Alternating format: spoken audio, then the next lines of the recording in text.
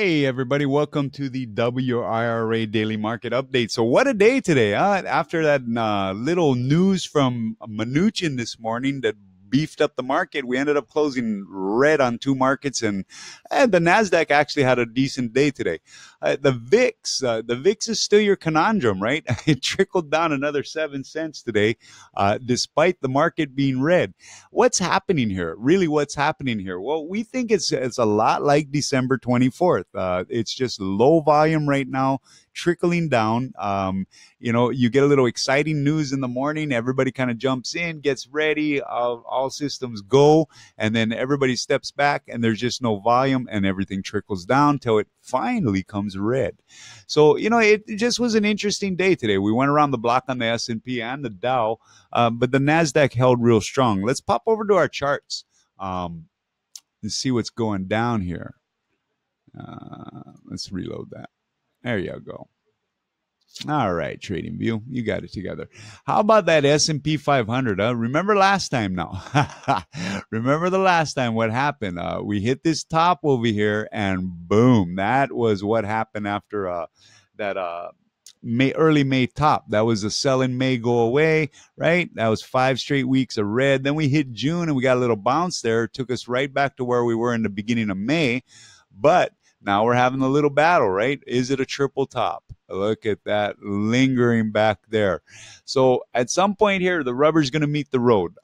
This is pretty much looking for like either a triple top or the big breakout. Whichever way your bets are placed, we're betting along. We think there's a breakout coming. Maybe it's the G-20, maybe it's a rate cut, whatever. And that's the way we're positioned. So we stayed tall in our positions today. We held on to the XLV, which is already profitable, those leaps. They're just slightly profitable. But, after that big run-up XLV's had over the last month or so, it made sense to have a little consolidation. So, that bar is not going to really bother us. All it did was bring us down to this support here. Like I said, it's been on a big run, so we'll stick with this. We're also in leaps. These leaps are out at 2021. So we got plenty of time on it.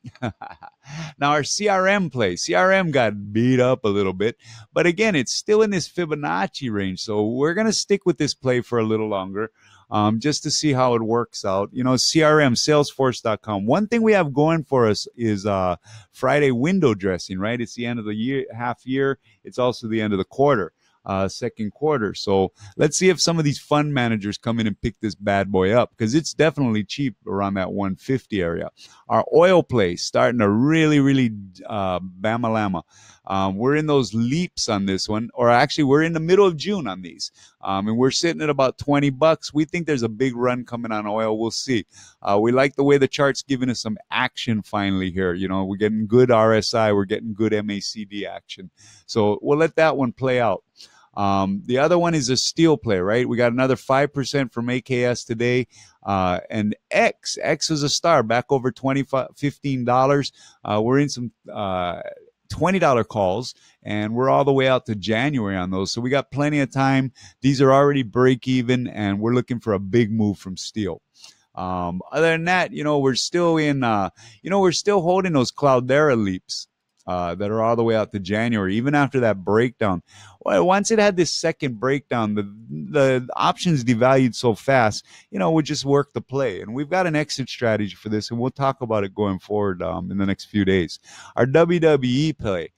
This bad boy starts to get its footing. It loses it, starts to get its footing. We bought over here because we thought it was starting to break out of that Fibonacci level. All we've done right now, though, is pulled back to the bottom of that level. Let's see if we get a good, strong bounce. Generally, summer is WWE's time of year. It's its season. Let's see if we get some of that love. We're out about 2-3 weeks on these contracts. And so, we're expecting a rally going into the next couple of days. We'll see how that plays out. You still want to be cautious. But the thing that's really the conundrum right now is that VIX, right? There's a lot of fear talk, there's a lot of soft trickle down in the market, but nobody's buying the VIX. We had a little protection play in the VIX that we cashed out yesterday, that we did in our live in room. We cashed it out because there's just no action in the VIX right now, so we might as well take that little profit. We might look to reset that going into Friday just in case. Now, remember, traders, next week is July 4th, Independence Day. So Wednesday is a half day, Thursday is an off day, and Friday is a full trading day. All right, gang. So look, let's keep it a nice short Wednesday update, hump day update. So, you guys know the plays we're in. We're still bullish on the market. I just thought I'd mention though too, because, I'm getting poked a lot about my Bitcoin, not my Bitcoin, but what I've said about Bitcoin. Look at that bad boy. Oh man, it's going for 1,400 now. It's funny, when we opened the live trading room this morning, we were fighting for 1,200. 12,000, and guess what? We checked it at about late afternoon, and it was over 1,300. Now we're doing the closing show. Man, it's up over 1,400. Look, you Bitcoin players, I'm not the definitive source for anything. Just because I say I don't like Bitcoin doesn't mean you can't make a bunch of money on it. And it looks like somebody is. I don't know anybody, but now I want you to be careful, because I'm standing by what I said. This is a bubble stock. What it does is it runs up like this, and it sucks the life out of everybody. It runs up, then it sucks the life out of everybody till it eventually gives a good crash. Now, it's really inflating now. This is a lot based on the Facebook news, a lot of different kind of stuff. I saw an early interesting article. Actually, it was a YouTube video. I don't have the link, but a YouTube video about how Bitcoin is the gold of crypto, and Libra, the one that the coin that Facebook is releasing, is the dollar of gold, or a dollar of crypto. That's kind of an interesting way to look at things, But look, guys, one thing we don't do is root against each other. And if you guys made some money on Bitcoin, God bless you, man. It's really running right now. I'm not even sure what to say in this thin air. It's definitely might be hitting some resistance in that collusion there technically. But I mean, look at that MACD and look at that RSI. All you Bitcoin people, man, congratulations. But be careful. Okay, that's pretty much a $1,000 bar there. It's a wild thing, this Bitcoin, man. But remember, you guys, those of you that learned your lesson in this big one over here, right? It comes down. It can come down as fast as it comes up, goes up. So be careful, okay? If you got a profit, lock it. Or at least protect it. Anyways, gang, let's call it an afternoon. It was a good Wednesday. It was an interesting Wednesday today, kind of boring, right?